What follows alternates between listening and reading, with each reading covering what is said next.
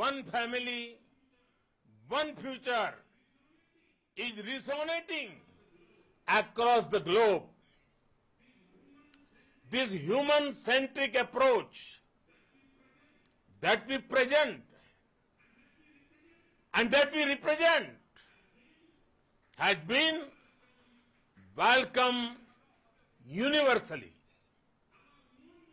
Our moon mission is also based on the same human-centric approach.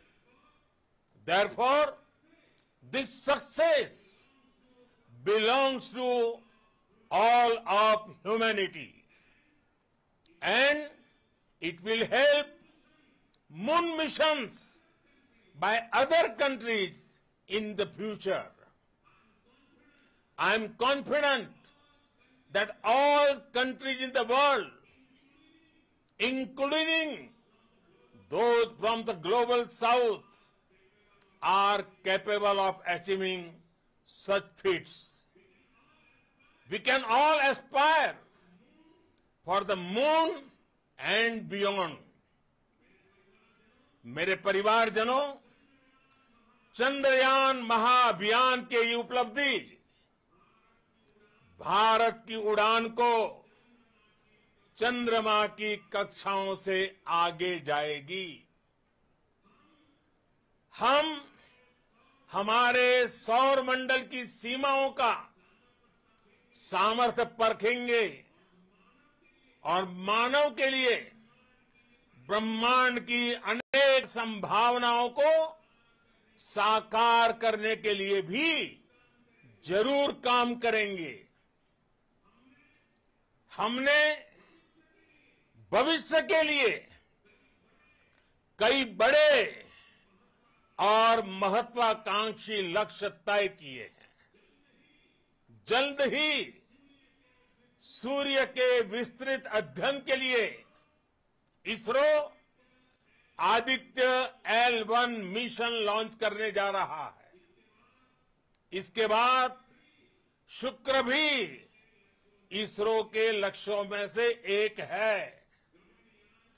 Gaganyaan के जरिए देश अपने पहले ह्यूमन स्पेस फ्लाइट मिशन के लिए भी पूरी तैयारी के साथ जुटा है।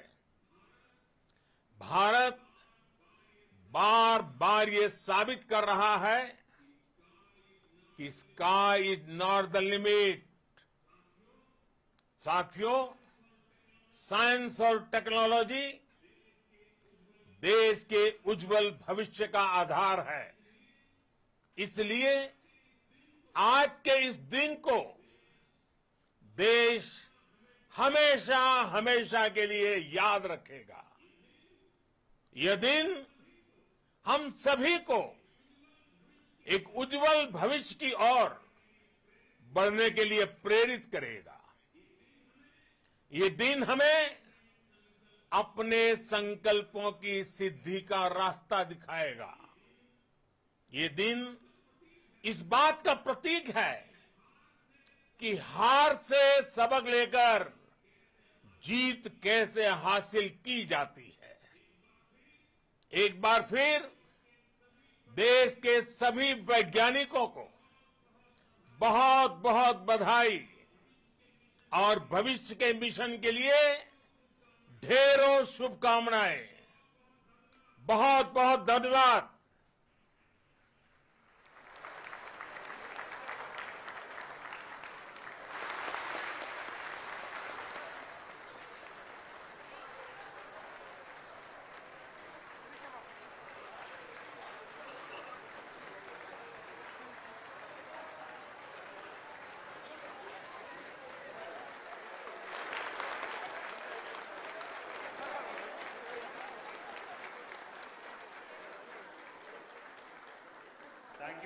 Thank you, Adharaniya Pradhan Mantri ji, for being part of our journey to this success. And let me take this opportunity to